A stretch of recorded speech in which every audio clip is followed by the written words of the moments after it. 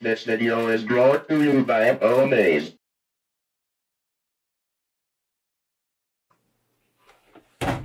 On January 24th, 1984, hundreds of people attending an Apple shareholders conference saw the personal computer speak. After an hour of boring numbers and graphs, a clean-cut, confident Steve Jobs had the floor, where he had taken this new device out of a canvas bag, a 3.5-inch floppy disk out of his front pocket, and boldly announced, "Today, for the first time ever, I'd like to let Macintosh speak for itself." This is what it said. Hello, I am Macintosh. It sure is great to get out of that bag. Unaccustomed as I am to public speaking, I'd like to share with you a maxim I thought of the first time I met an IBM mainframe. Never trust a computer you can't lift. Obviously I can talk, but right now I'd like to sit back and listen. So, it is with considerable pride that I introduce a man who's been like a father to me, Steve Jobs. The people who already familiarized themselves with the Apple II saw the smoke and mirrors, but for the rest, it was almost as if Apple had created something sentient. They created life, a concept that only seemed possible in the Jetsons 10 years prior, now conceived. Just a couple of hours before, no one had even known what this device was, only something that mystified millions of people when it was first uttered at the 1984 Super Bowl through an even more mysterious commercial. It was just Macintosh. We shall prevail. This was a turning point for Apple as a company. They had a new focus of challenging the corporate computer conglomerate IBM. It was taking over the world. Apple was different. The Macintosh was going to be a computer by the people, for the people, and that's what this commercial represented. A computer anybody could use with literally just the click of a button, rather than through some convoluted command lines that seemingly only the most niche of nerds could understand. A computer even children could use. When the Breakfast Club was having Saturday detention in Shermer, Illinois, Sean Ono Lennon was celebrating his 9th birthday with Steve Jobs and Andy Warhol playing on Mac Paint. At a superficial glance, the Macintosh in retrospect looks over 10 years ahead of its time. It's honestly insane that a machine as sophisticated as this could have even existed in the early 1980s. But as the Apple II users saw at the time, this was the smoke and mirrors talking. Despite all this, the Macintosh just didn't have the future Steve Jobs thought it would. Instead, it sort of just dwindled away. But not how you would expect. Macintosh, with its decline, created a series of butterfly effects, both detrimental and extremely culturally significant in the long term. It took so much away, but also gave us everything. How? This is a machine with a story filled with as many complexities as its own moving parts. A story which blurs the line between computer folklore and fact. This is the story of Macintosh, and you'll see why 1984 was not like 1984.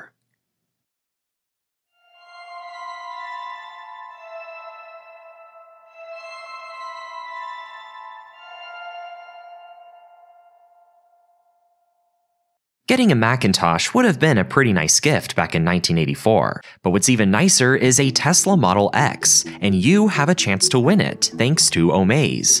Omaze does giveaways of incredible prizes and experiences while donating money to chosen charities all around the world. The Model X is Tesla's most sought-after, top-of-the-line flagship SUV, and boy does it show. It is unmatched in versatility and power with its all-new interior and exterior design and 1,020 horsepower.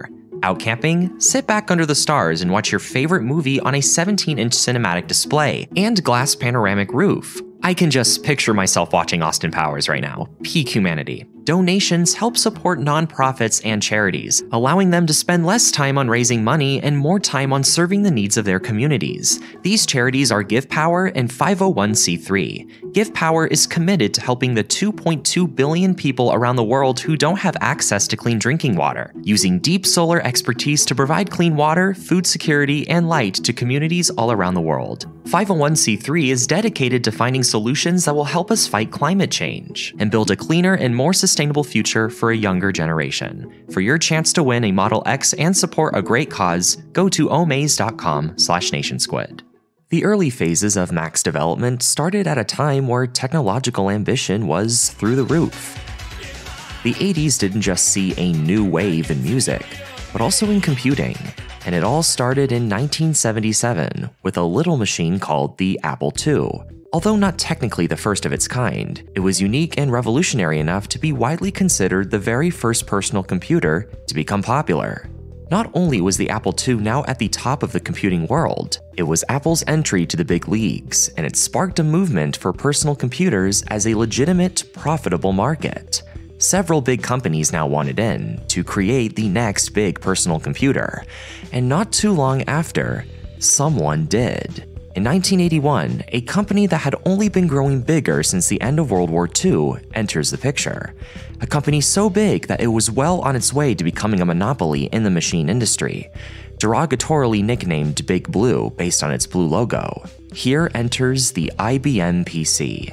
A machine very easy to use in comparison to everything else that was available. It would become the first PC to dominate the Apple II's sales, and it only took them a few months. Apple might have been riding the wave of the Apple II for quite some time, but technology was changing quickly, and this was a wake-up call. The Apple II was already 4 years old, and small upgrades wasn't going to be enough. The company was no longer number one, and they had to act fast before they fell even further. Apple had to innovate once again. The IBM's launch marked a second wave in personal computing. Steve Jobs was determined to create the third industry standard machine. Priority was now placed on a project Apple had been working on for a few years, the Apple Lisa. This was going to be the computer that changed everything, because it surrounded a brilliant concept. What if you could get everything done with just the click of a button? Of course, we are talking about the mouse and the desktop environment, also known as the GUI. Knowing all these sophisticated commands was no longer necessary to operate a computer. You could just click what you want and type what you want. Jobs had gotten the idea in 1979 after visiting Xerox Research Center in Palo Alto, California, where he had come across the Xerox Alto, a computer from 1973 with a keyboard and mouse. But considering that the Alto was $32,000 not adjusted for inflation and never sold commercially, obviously hardly anyone had even heard of it.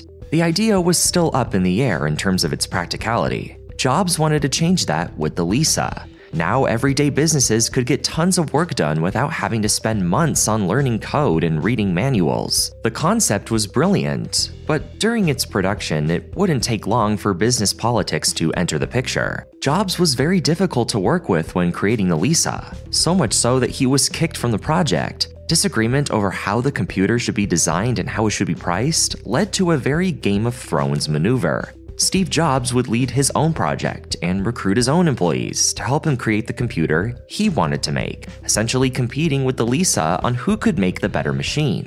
Jobs resurrected a dormant Apple project called the Macintosh, a project created in 1979 by Apple co-founder Steve Wozniak and employee Jeff Raskin. The name came from Raskin's favorite fruit, a Macintosh apple, and he and Wozniak had the vision of making a computer that was cheap, simple, and aimed at the everyday person. This would be the perfect competitor for the Lisa. The big selling point for the Lisa was its easy-to-use desktop environment. But what if you could make it even easier? So easy that anyone could use it, including your 85-year-old grandmother. A computer that would come with its own games, word processor, graphics editor, other programs provided by Microsoft, and it could even talk to you. Steve Jobs took the boldest marketing risk you could possibly make and made his target audience everyone, trying to solve everyone's problems while also solving problems people didn't even know existed yet.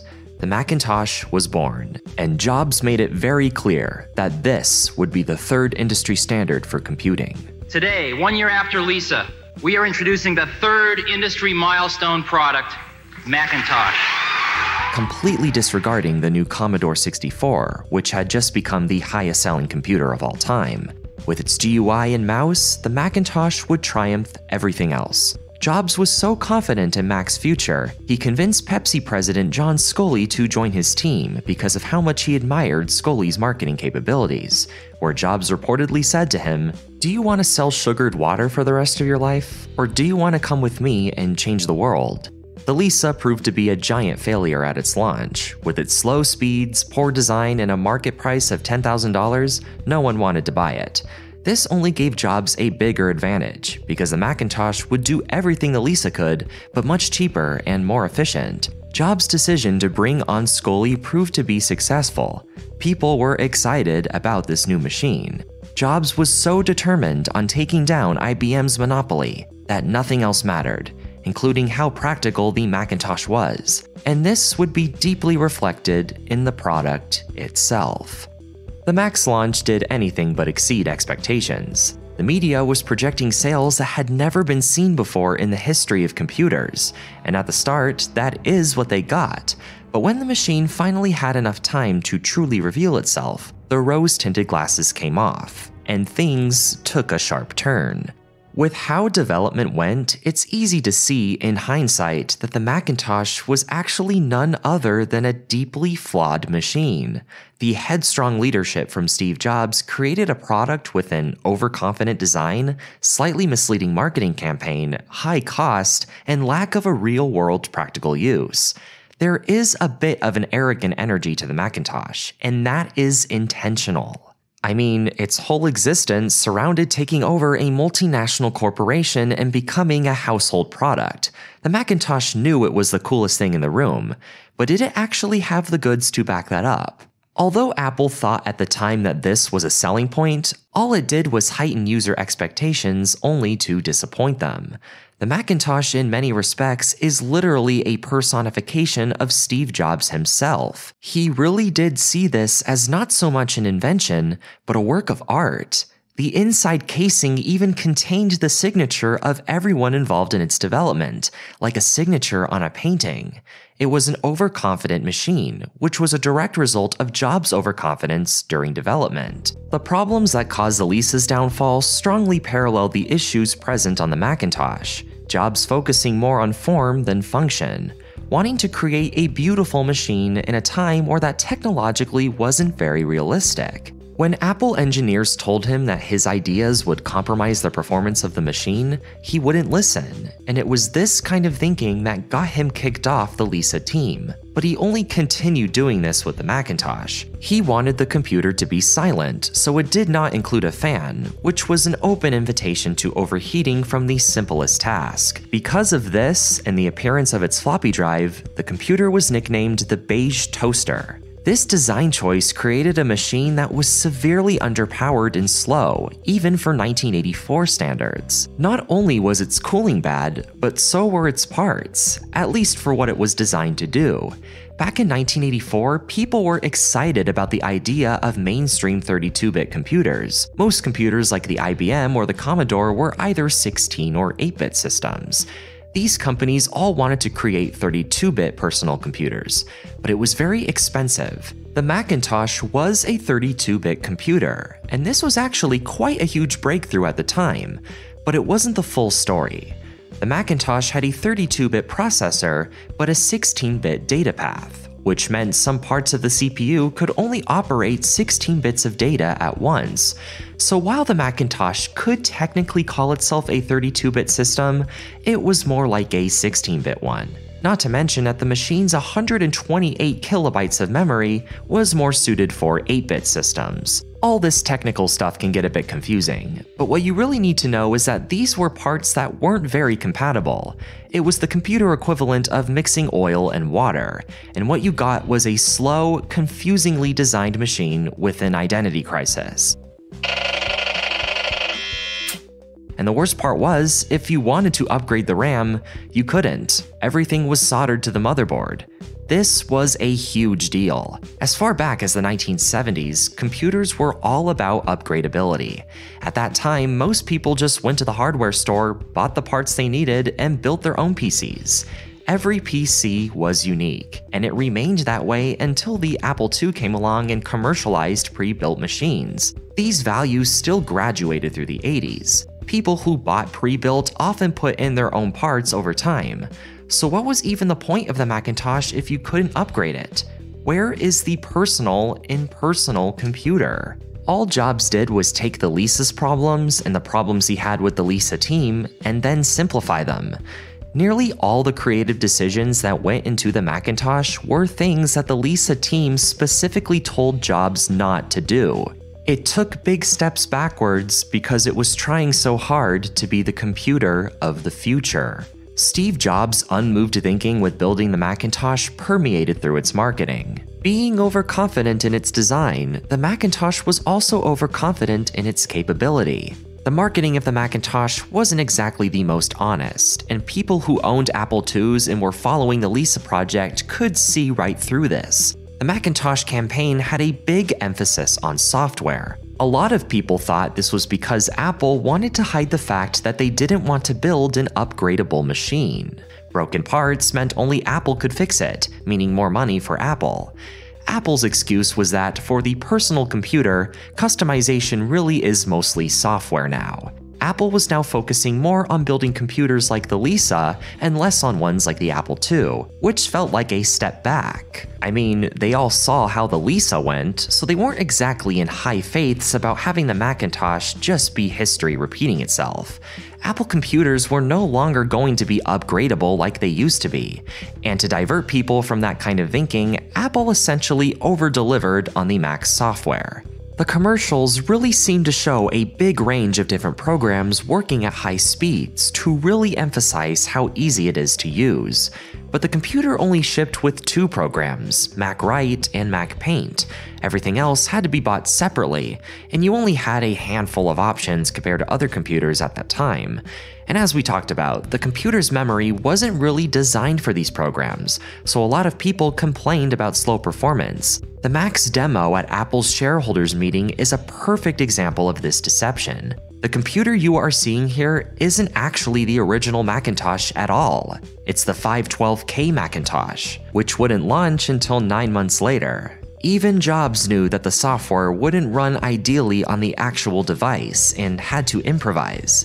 But that wasn't the only misleading factor. So was the part that blew everyone away. Hello, I'm Macintosh. The speaking portion was made possible through a program called MacSpeak, also known more commonly as Macintalk. As breathtaking as it was, text-to-speech software wasn't exactly unheard of in 1984. I mean, the Speak and Spell was created by Texas Instruments just a couple years prior, which you could buy for $50 at any corner toy store. Macintalk was derived from an already existing synthesizer called SAM. But what if you wanted it to say full-on sentences, paragraphs? That's why it was so cool to see on a personal computer. It gave the Macintosh a personality. The original plan was to include Macintalk in the system folder and have it shipped in all Macs on the day of its launch. Unfortunately, this never happened.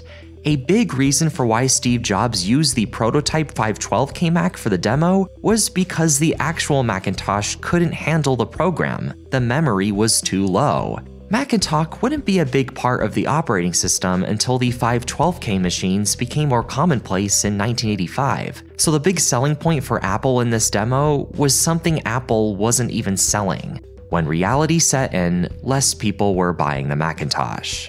Apple suffered a little case of marketing myopia. While Apple recognized the wants and needs of the average person, they failed to recognize the average person's salary. The Macintosh was priced far better than the Lisa, but was still very expensive for a personal computer. Jobs wanted to make the computer as cheap as possible, but was at a bit of a war with Scully. Because the Super Bowl commercial was so expensive, Scully raised the price to $24.95 from Jobs' price of $19.95. Jobs would cite this as a huge reason for why the Macintosh didn't sell well. No one wanted to buy a personal computer that expensive, especially when its true capabilities were eventually revealed. Apple computers are very low-powered and very highly priced, and that's true of all Apple products. When combining all three of these problems, you are left with a product that lacked any practical use back in 1984. Software was very limited, and the things that were available weren't particularly useful at the time. A graphics editor was cool for 5 minutes, and less cool when it's only in black and white. The Commodore 64, IBM PC, Tandy 1000, and even the Apple II all had word processors, more software support, were upgradable, and were even in color. Why get a Macintosh when you could buy one of these other machines for more capability and customization at a much more affordable price?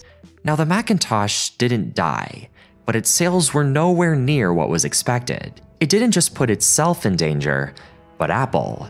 Their objective to tackle IBM failed. Higher-ups at Apple were quick to start pointing fingers. Jobs blamed it on the high price. Scully blamed it on Jobs. His unrealistic thinking and the way he treated his employees put him to blame. Scully wanted to create more products like the Apple II. Jobs wanted to give Macintosh another chance. Because of this entire ordeal, Jobs was voted out of the company by the board in 1985, or voluntarily left, depending on whose side you're on. Jobs was now out of the company he started, but this didn't discourage him. Although creating the third industry standard machine didn't go as planned, he was determined to get it right the fourth time and create the next industry standard machine. In fact, that was the name of his new company, Next, to represent this objective. And we decided we wanted to start a company that had a lot to do with education, and in particular, higher education, colleges and universities. Now, the full story of Next Computer and Jobs' time away from Apple will be its own separate video, so I will just provide a general summary for now. In 1985, Apple was very divided. You had Team Scully and you had Team Jobs. Next was the company created by Team Jobs to directly compete with Apple and everyone else. That's exactly my point. We've got a person here that said he could do a word processor in 6 months. It's taken 3 years. Well, George, I can't change the world, you know? What do you want me to do? What's the solution? I think though that... Yeah, I mean, I don't want to hear, just because we blew it last time, we're going to blow it this time. No, but you see, what we can learn is why... What I want is probably irrelevant. Instead of personal computers, Next was creating highly advanced workstation computers, not aimed at people, but highly funded businesses and universities. This would eliminate the high cost problem that the Macintosh had. The computers would have an emphasis on 3D graphics and simulations, and run its own GUI operating system called NextStep. The Next computers didn't sell well, but the software did.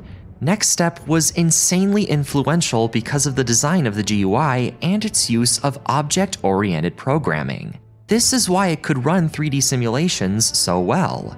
Eventually, Next would discontinue their line of computers and exclusively sell their software. Because he was working with the technology so much, Jobs wanted to explore the 3D design world even further. He would go on to purchase a company from George Lucas called the Computer Graphics Lab. The company name would be changed to Pixar, and for the next decade would now focus on making films exclusively using 3D animation. During all of this, Apple was just barely surviving. Their innovation was gone, and they mostly relied on making remedial upgrades to the Macintosh line all throughout the 1990s. It wasn't clear that Apple would still be around by the millennium. The Oz Festival! Yeesh! It was sponsored by that guy from Apple Computers? What computers? With big losses in the last quarter, with profit margins shrinking, Apple seems destined for a takeover. Scully had long since left the company, and it was clear that Jobs was doing much better without them. And in the most desperate of decisions, Apple bought Jobs back in 1997. They would acquire all the rights to the NextStep software and elect Jobs as the CEO. His first order of business? Revamp the Macintosh.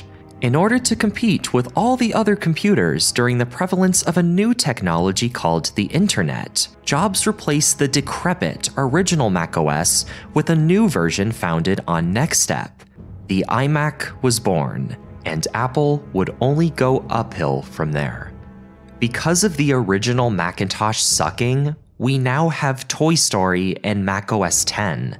Seriously, what was originally scoffed at, disparaged, and called nothing more than a toy by its contemporaries ended up becoming the most influential invention in human history.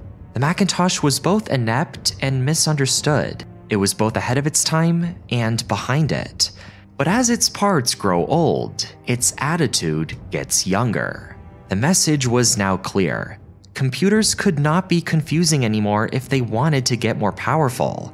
The only way to maximize their capabilities is by maximizing their audience, to appeal to all kinds of people who can share all kinds of perspectives, ideas, and new information.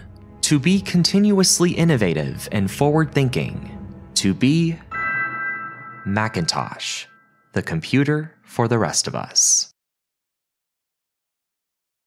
Be sure to visit omaze.com/nationsquid for a chance to win a Tesla Model X. Shut the hell down. Thank you so much for watching. If you enjoyed this video, please subscribe and click the notification bell so that you don't miss a future video.